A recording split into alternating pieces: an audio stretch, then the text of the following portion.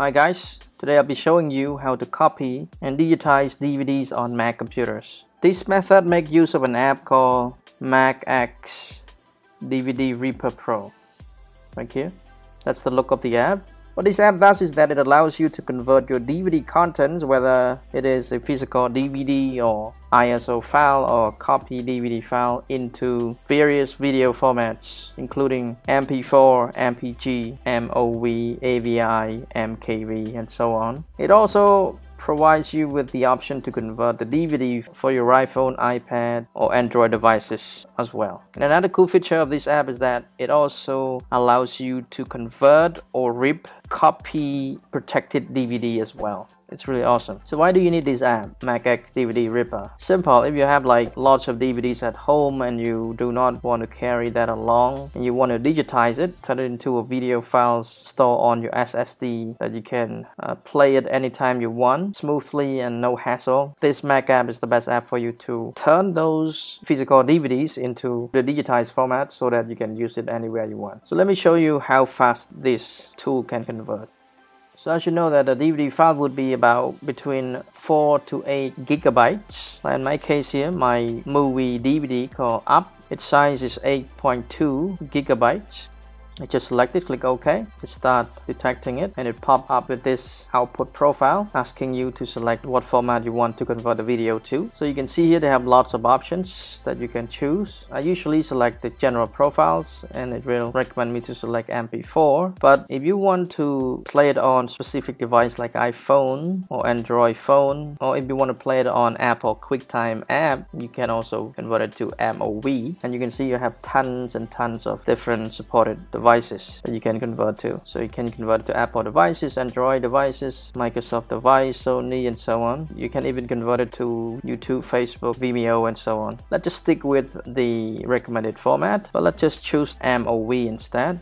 Click done here, and usually it automatically selects one file that contains all the media inside. You don't have to worry about this, just leave it like that. You can even edit it first. You can see here you can even add subtitle to it. You can even trim it first or crop it, and then click apply to all, and then click done, and it would be done. So you can edit the video first before you convert so that you can only get the selected specific area of the video that you want. If in case you want to change the resolution here, you just click on this setting icon and then resolution right here. Click on customize and type in the resolution you want, or just click here. It will provide the resolution that you can choose. Let's just choose this one here and I leave everything else as the way it is. Click OK. And you want to rename the movie before it is converted, you can also do so. Change that name to anything else you want, but I just leave it like that. And on this side, because I'm using iMac, it detects that this is iMac and hardware encoded supported, and the CPU core is, I just choose the maximum 4. But if you're using the new MacBook Pro, they have more than 8 or 10 core depending on your Mac, and it will convert even much faster. Like with my computer, it already converts fast. It won't take long. It would take less than 10 minutes. If you use a new MacBook, it would take much less time, because like I said, the new MacBook have like 8 or 10 or 15 core or something, so it would be much faster. So once everything is customized and configured, you can start running the program to start converting. Just click on run here and you just wait for it to finish. So at the moment, because I changed the resolution from 720 to 1920, it's kind of like make it bigger, so it would take a little bit more time. But if you leave the resolution the same as the DVD one, it would convert faster. So we just wait for it to finish converting.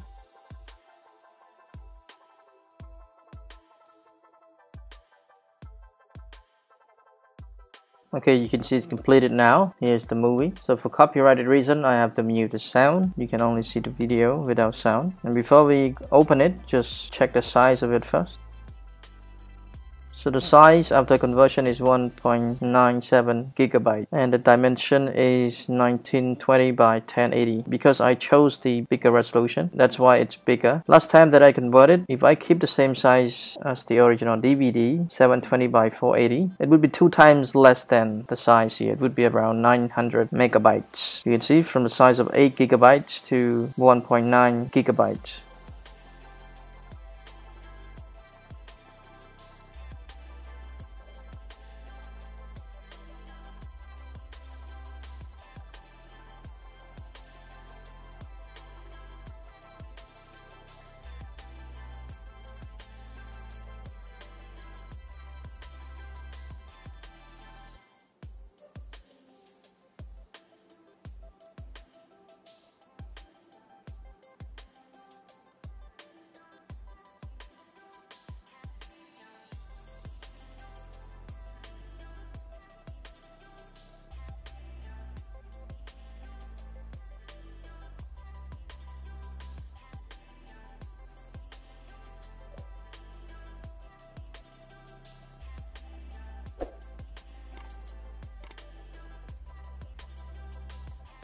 You can also see video quality there, it's good, but because I tried to double the resolution, that's why it kind of not look as good as the original file, because the pixel density is a little bit bigger. That's why it's not really clear. But if you just leave the conversion resolution to the same as the original resolution of the DVD, like 720 by 480, then it would be clearer but in a smaller size. So let me convert again and show you what it looks like.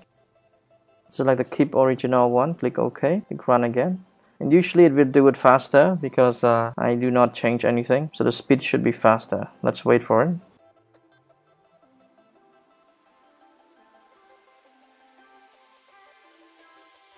Okay, you can see it's done. Let's check the size here. See, right now it's 981 megabytes, 2 times smaller than before. If you double click on it, play it.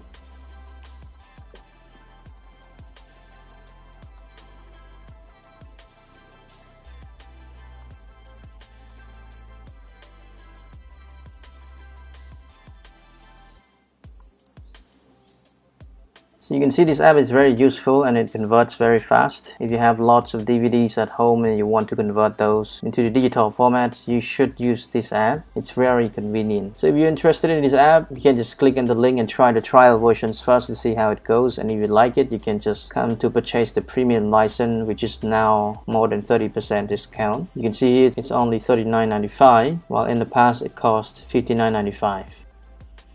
Okay, that's it guys. This is how you can copy and digitize your DVD using the app called MacX DVD Ripper Pro. Thank you so much for watching. If you like the video, please give us a thumbs up, comment down below and subscribe for more useful videos in the future. Have a great day guys. See you in the next video.